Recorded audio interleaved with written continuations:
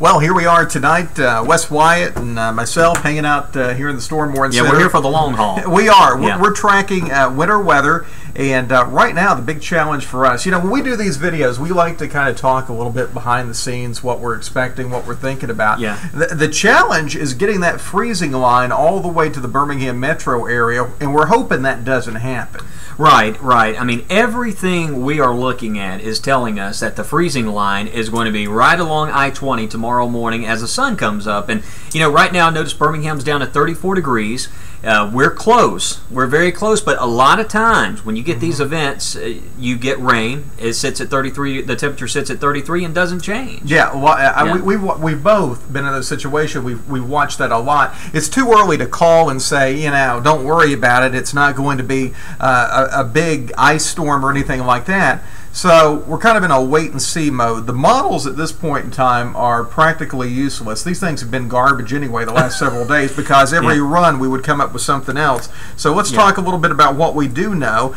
Coleman right now, our Fox 6 Sky Vision camera, Coleman Savings Bank.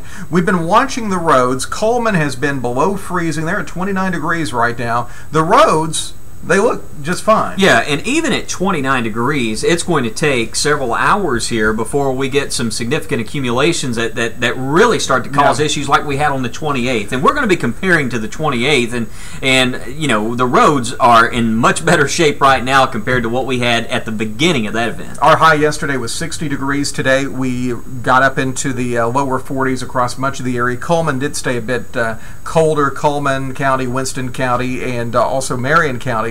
But still, that soil temperature, the ground temperature is in the 40s. Hamilton has been hit with some wintry weather as well. It's kind of slacked up there. Temperature's still in the upper 20s, but that's the view in downtown Hamilton, and I'm really not seeing any problems there. It's quiet tonight. Folks really not driving about, but the precipitation has essentially stopped there in Marion County, at least for now. Yeah, it's tough to see in that camera view there. I mean, it's in the upper 20s right now. I mean, we're under a winter storm warning. We could certainly have some travel slick spots on those elevated surfaces, bridges and overpasses here. So going up tall hills, high terrain, if you can just avoid being on the roads this morning, I mean, we're not saying those roads there along 278 won't ice up. It's just going to take a little while longer, but it could, as long as you're below freezing, it's eventually going to happen. And this radar view, what's interesting about this, it looks like you have a lot of rain out there, a lot of returns.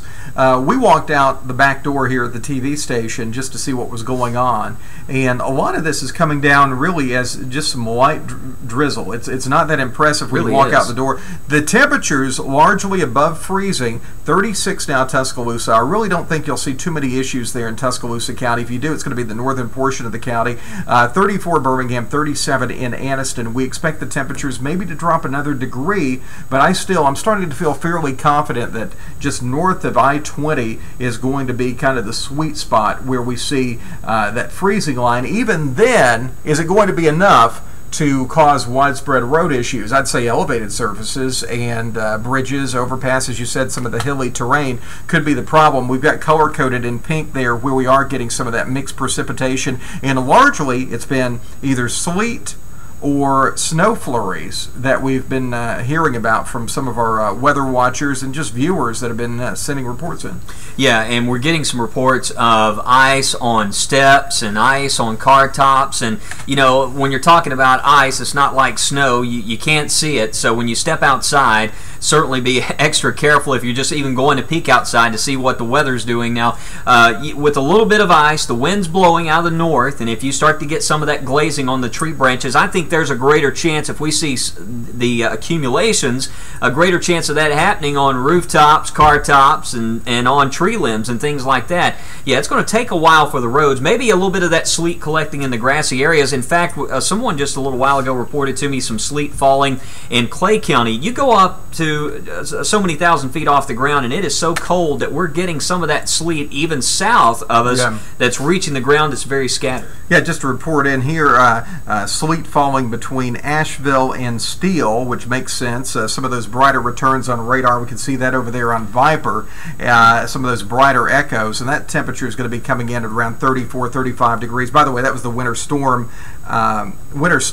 warning that's in effect. Hoover right now, 34 degrees. That background background picture, of course, is Jasper right now. They're at 32 degrees. Winds currently at about 3 miles per hour.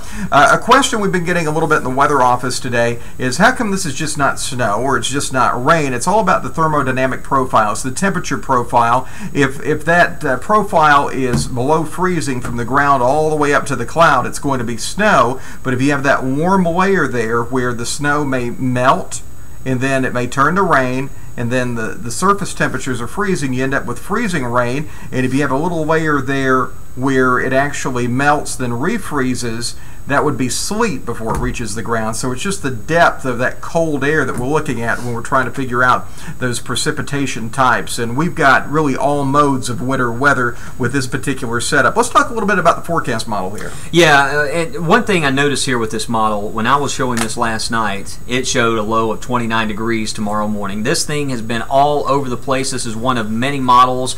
You know, basically, as you mentioned, it is wait and see on that southern extent. Now, could the freezing rain reach Tuscaloosa, Birmingham, and Anniston? Certainly, but the duration may not be quite as long. There, you mentioned the sweet spot, as we call it. You know, right there around Jasper, just to the north of Jasper, over towards Aniana. I still feel confident there's going to be some location in there that has a significant accumulation of ice on things like tree limbs and on car tops and things like that. You know, we've got rain ongoing there, and those temperatures are right there flirting with the freezing point. It may not be significant icing in Birmingham, and hey, we're already getting reports of sleet in Pinson, Palmerdale areas. We're going to get some winter weather far south, but look at that temperature. 37 degrees by 9:30. This particular model only took us down to 33 in Birmingham, kept the counties to the north below freezing. Looking at some of the other models we take a glance at on the other computers in here, and they really keep that freezing line up to the north. Let's talk about the weather warning here. Best chance of icy roads from 3 a.m. to 11 a.m.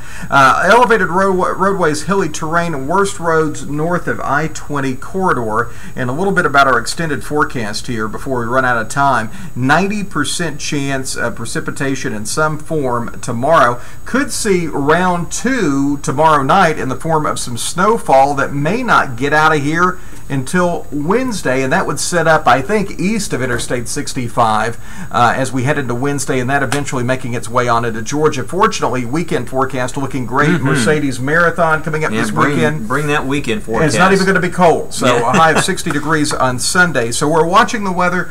Wes and I are going to be here all night long, kind of seeing how things develop. Not too bad out there right now. We'll update you again before too long. Here at the Fox 6 Storm Warning Center, Chief Meteorologist J.P. Dice. Wes Wyatt. We'll see you later.